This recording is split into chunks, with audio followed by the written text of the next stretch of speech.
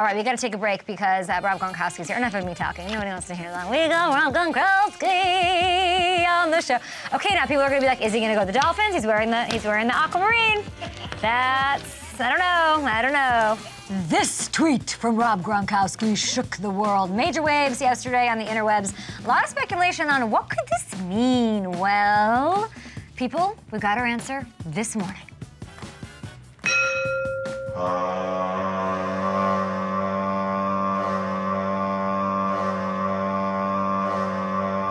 I'm bored. I may go back and play. Just kidding. But I really need something to do. Hello? I've been waiting for this phone call. Yeah, I'm ready to rock and roll. I'll see you soon.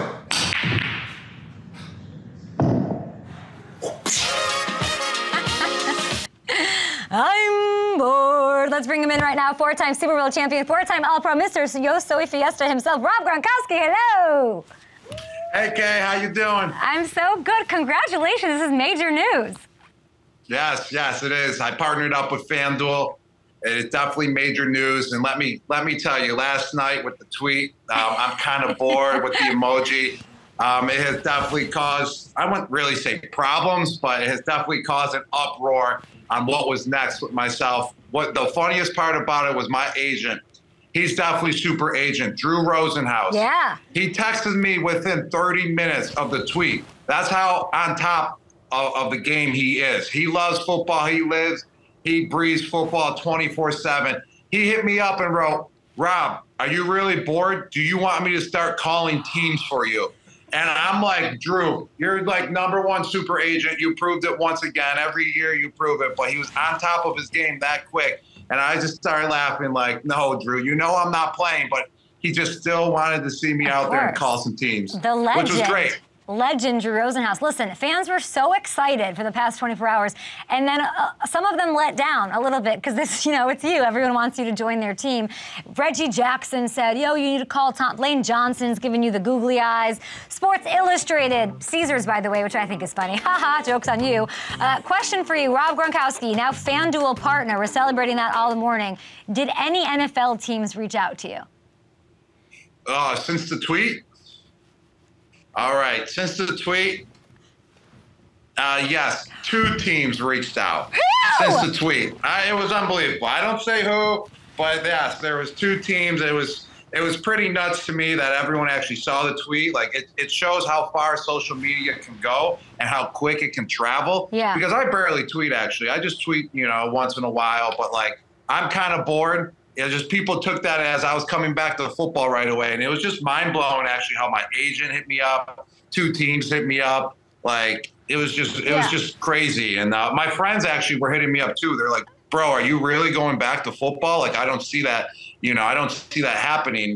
I was like, yeah, man, I'm not. They're like, you're a genius. I was like, I'm announcing I'm signing with FanDuel tomorrow. They're like, man, what a play you're doing. I'm like, it really wasn't that big of a play. It was just a little tweak. So when Bill Belichick called you, did you guys catch up on family and stuff too, or? Oh yeah, we talked about our Christmas plans. What he's doing with his dog. I think his dog Nike. His dog wants to meet my dog Ralphie. Okay. He wanted to build some snowmen. Put the carrot as the nose. All that good stuff. Gronk, were the 2 teams that called you teams that you played for? Possibly and possibly not. I'm going to say... Yeah, I don't, my lips are sealed now. I don't give answers away now like that. Drew Rosenhaus is calling right now saying, don't you dare tell her anything. Just put it this way. Drew wanted to call every team. That's what he wanted to do. But I love that 2 teams called you, and I know which 2 teams they are based on this conversation, which I love. But you know what? No, they you all don't. lose. They no, lose. You don't. Well, they lose either way. Whoever called you, because you're part of the FanDuel family. So it's you, me, Pat McAfee, Jordan Spieth, Charles Barkley. That's a hell of a little Christmas dinner, Rob. Yes, that is. That's a family right there. We're going to all have to get together soon and toast to FanDuel and have some holiday dinner with all of us. Of course. Rob, so it's over, huh? Like you look like you're happy, celebrating. Is it really over? No playoff Gronk. Will you play professional football again? No, I'm not playing this year. I mean, I can't, tell you what I'm going to do next year or the year after. You never know. There could be a slight chance. They're like, it's like the Dumb and Dumber. So you're saying there's a chance. What and would it? Yes, I'm saying there's a chance, but like that, like a little chance like that. But what was wild though was yesterday I put that tweet up like I'm kind of bored, but actually I'm not even bored at all. Like I've been doing a lot of things. I stay busy. I had a great shoot that I'm not really supposed to talk about. Nope. Yeah. So I'm not going to say anything else. I've been having great shoots. I've been working. Being an analyst as well, which has been going great. And I've also been staying busy with activities. I've been, practicing basketball a lot. I've been doing pickleball a lot. Okay. Which is a great activity, a great workout. And I've been lifting still, working out, running a little bit. I just like to stay in shape. My dad, obviously, it's through my family. My dad's been in the fitness industry for 32 years now. He's been selling fitness equipment. So it's just in my blood to stay in shape, to do activities, and just to stay active.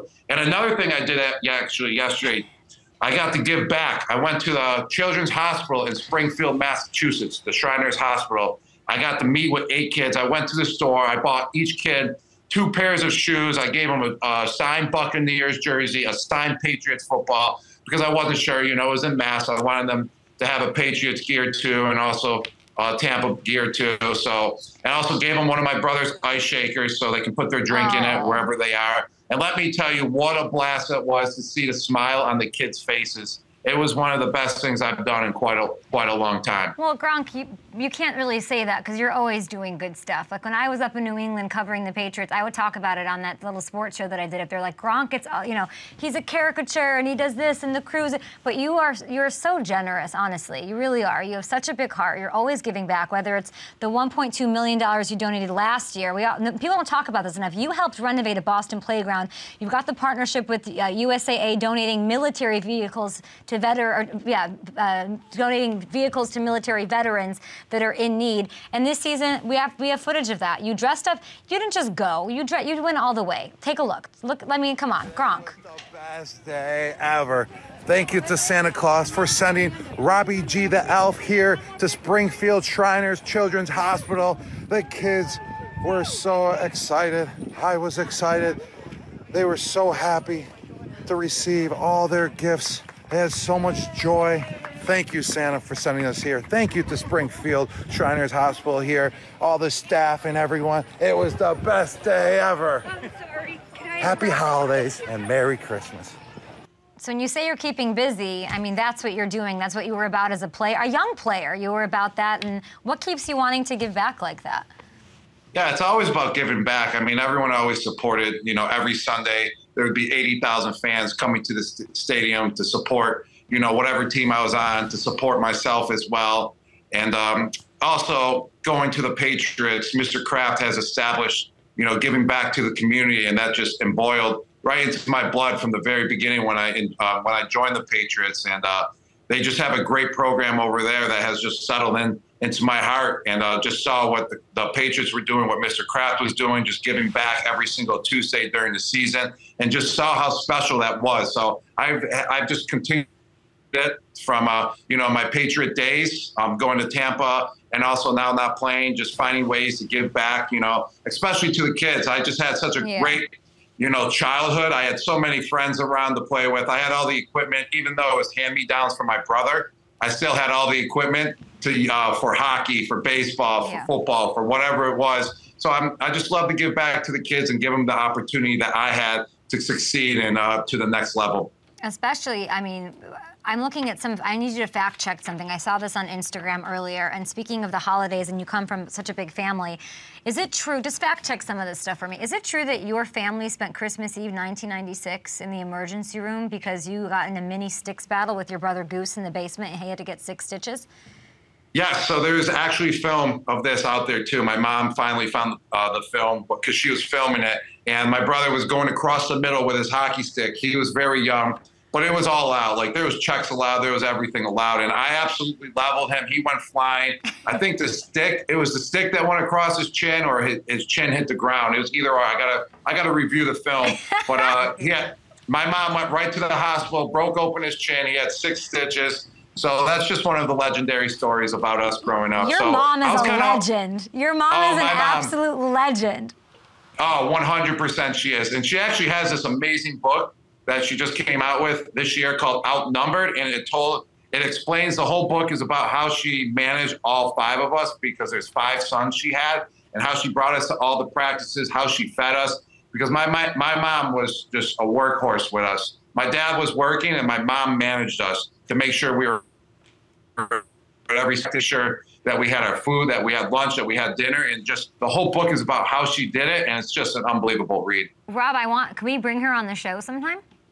Actually, 100%. She would love to come on the show, and that is the best Christmas idea ever, and that's going to be her Christmas present as well. I'm going to tell her she's going on the show. She would love it, and hey, Kay, we're following through with that. Yes, she's I'm not kidding. She's coming on the show. I would love that. 100%. I mean, she deserves that kind of presence after getting you a Space Jam comforter for Christmas in 1996. Yeah. What's funny is that my football coach, not my gym teacher, who was my football coach for JV football, he came over one day because we were really good friends with him, Mr. Jacobs, and he saw my Space Jam comforter, and he just started making fun of me.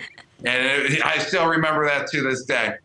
Rob, that's amazing. In honor of you dressing as an elf, so in honor of Robbie the Elf, let's say, we're going to play a little game called Elf It or Shelf It. I'll give you a topic, and you tell me whether you're into it when you elf it, or if you're not into it, in which case we shelf it, okay? All right, let's do it. I like it. First up, it's the holidays, which means love is in the air, of course. Mistletoe, is it still a thing? Are we elfing it or shelving it? Oh, I haven't heard of all the mistletoe in quite some years, so we're gonna shelf it.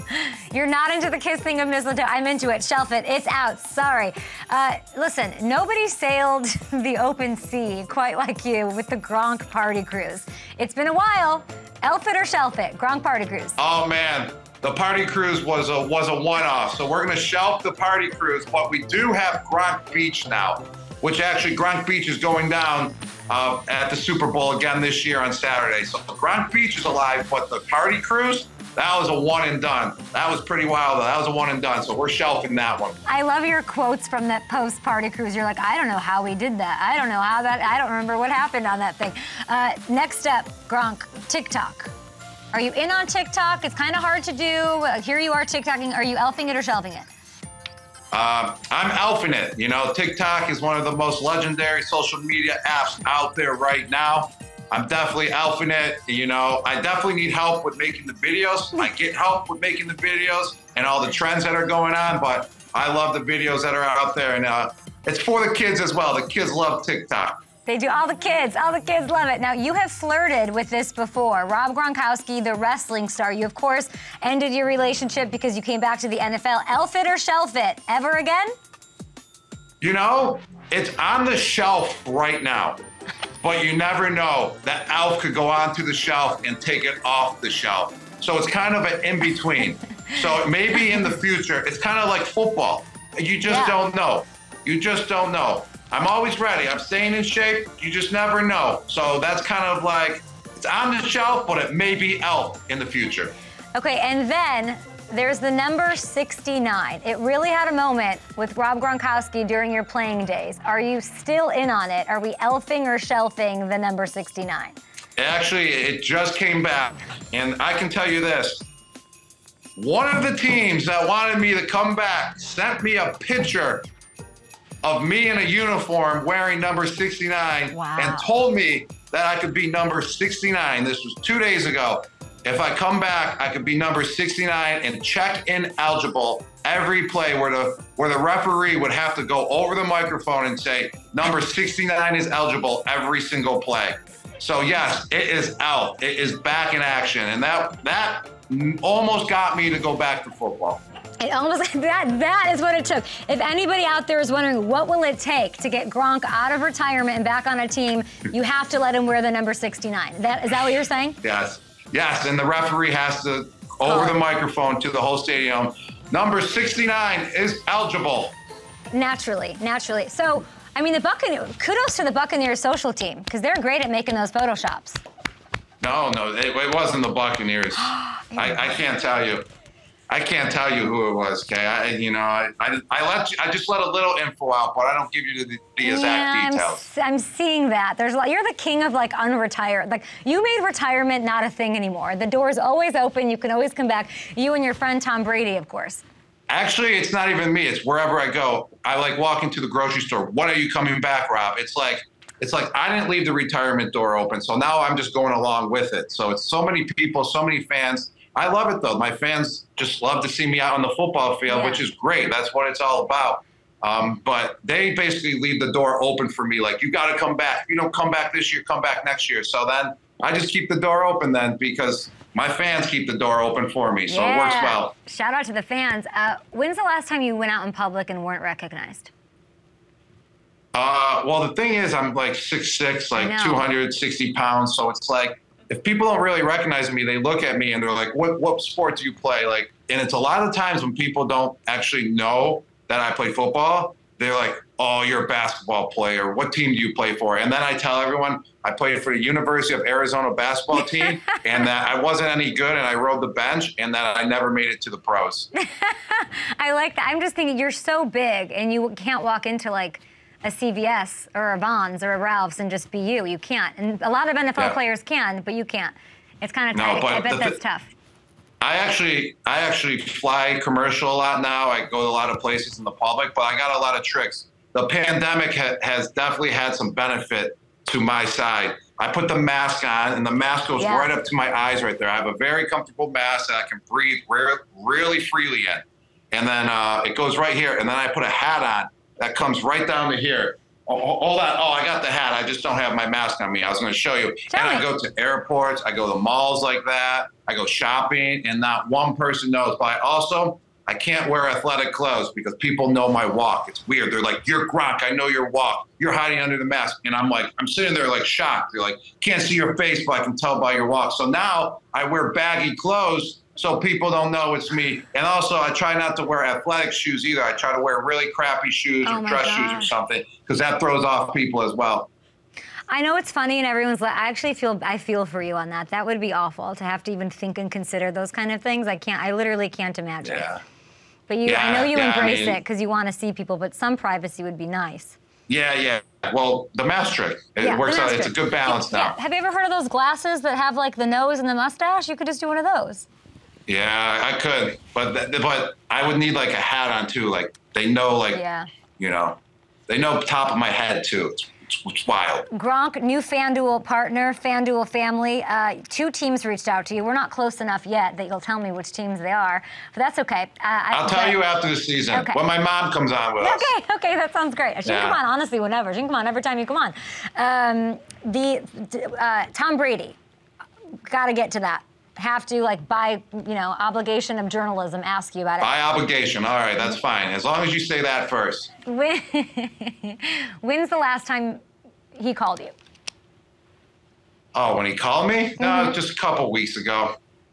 And has he called you to come play with him? No. We've talked before the season. And, that's why he's such a great guy. He just wants the best for you. He just wants people to be happy. He just wants his teammates to be happy. He wants his friends to be happy. He wants his family to be happy. So whatever it is, whatever makes you happy, Tom's happy for you. And that's what makes him great. And same with him. And that's why I believe if he's still playing football, people a lot of times question me, why is he still playing at 45? Yeah. Because it makes him happy. So he just wants to, best for everyone and wishes the best for everyone in whatever their situation is. But he always says, though, if your heart changes and you think you'll be happier playing football, well, then come on back. So the door, always leaves it open, but he also just wants the best for his teammates and his friends. I think everyone really needs to listen to what you just said, because I think people will be like, oh, he didn't really say anything. Maybe everyone watching, it's just that simple. Tom wants to be happy. playing football makes him happy. It's just that simple. It's not as complicated as we all want to make it and TMZ wants to make it and analyst. It makes him happy and he wants to play. I'll ask you this. What team, people are saying he's still looking to play potentially next year. With what team would you be least surprised to see him end up with? Who's that, Tom? Tom, next year, yeah. Like what team would be least surprising? Yeah. Oh, well, the team that he's on right now. That would be the least surprising. Yeah. Right? It makes sense. Just stay in one place. He loves Florida, loves the weather, loves the Buccaneers. So he's building a house down in Miami. Like that's like just a couple hours away. So that's perfect. Yeah. So that's the least surprising team. You're doing the analyst stuff on Fox. I think it looks like whenever you feel like it literally looks like you just show up and are on TV whenever you feel like it. Is that how it works? Oh, yeah, kind of. So I'm actually only obligated to do about 6 appearances. So I've already done a couple, and I've kind of got it down now. So I was doing it out of New York, and they were kind of like zooming me in all the way over to LA, which was great. I loved it. But then I finally went into the studio last week. It was fantastic. And then by next time I am appearing will be for the playoffs. So I got 3 more segments. We're going to be knocking it out of the park during the playoffs. Yes. Yeah, so it'll be very, very awesome. And I can't wait. Playoff action, playoff football is the best. Yeah, Fox is lucky to have you. Now, up in Boston, where you started your career, of course, won many a Super Bowl ring, there's some New England, people, fans even, that are saying, respectfully, it's time to switch it up. New blood, new regime. It's time for Bill Belichick to maybe try something else. Do you think that's completely unhinged thinking, insane? What I think that they just need to change is, their defense is very, very strong. They're making plays all over the place. They got a good base with McCourty leading the way, who has been there since 2010 when he was drafted in the same class as me as the first rounder. He's just had an unbelievable career, and he's leading that defense. And that's the guy that you want to lead that defense and put everyone in place. And then, but it's just, I would say the struggles are on the offensive side of the ball. The coaching is always there. Like I said, I think Coach Belichick is definitely, if not the best coach of all time. So I really just think they got to make changes on the offensive side. I'm not really sure I'm not in the building. I mean, some people say they need receivers, they need more offensive weapons, and some say it's the coaching with first year, split between the offensive coordinator duties. So I think personally that they just need 1 or 2 more playmakers on that offensive side of the ball that can go deep and get open basically on whatever play they need to. Maybe a player who's 69 and eligible. Yes, that is exactly what they need. And then Coach Belichick, that gives them another way to stand out as the best coach of all time, because he's going to have to develop how can I make this guy eligible every single play, and how can I get him open, because he has an offensive line number. So that would definitely put him as the best coach of all time if he could figure that out. I think he is up for the task. You are part of our FanDuel family, Rob Gronkowski. We're going to say bye to you, but not before we bring in our next guest, another member of our family. I'm sure you're familiar with Eric Weddle, who is here. You two had a couple battles against each other, huh? Gronk, what's good, man? What's up, man? This guy's a legend. Dude, you came in for the playoffs. How did you come in for the playoffs, man? Just like that. How did you do that? It's you just do it, right? You got an opportunity. You do the same if everything, the stars aligned like it had to for me to come back. So, man, it's good to see you. You seem so happy and invigorated and energized. It's as we both had teammates that struggle with the next stage, and it's always good to see guys happy and doing their thing, man. It's good to see you. Yeah, definitely, man. Good to see you as well. And definitely, you definitely do see a lot of people struggle, man. I would say one thing, though, for athletes that, once they're done playing, is to continue, working out, because, try to find a way, because a lot of guys just stop working out. You lose those endorphins and everything, is to stay active, and fit, because that's what you've been doing your whole life. Your brain knows that. Your mind knows that. Yeah, it's tough to find new opportunities. It's tough to find what you love to do for work-wise, but if you're staying active, you're keeping your mind and your body healthy, then you're going to find those things. But at the same time, you're also staying busy, keeping yourself fit. So to all athletes out there, I would say after you're done playing professional sports, just stay fit and stay active. No doubt. No doubt, bro. For sure, man. Eric Weddle, you stay here. Gronk, you go do whatever it is that you do to stay active. We appreciate you so much. Congrats and welcome to FanDuel, buddy. Great to see you, Gronk. All right, Eric. Take care. Okay, good to see you. Good to see you. We got the grit list after this. Eric Weddle joins. Eric, I've never seen you without a hat. I'm very thrown off.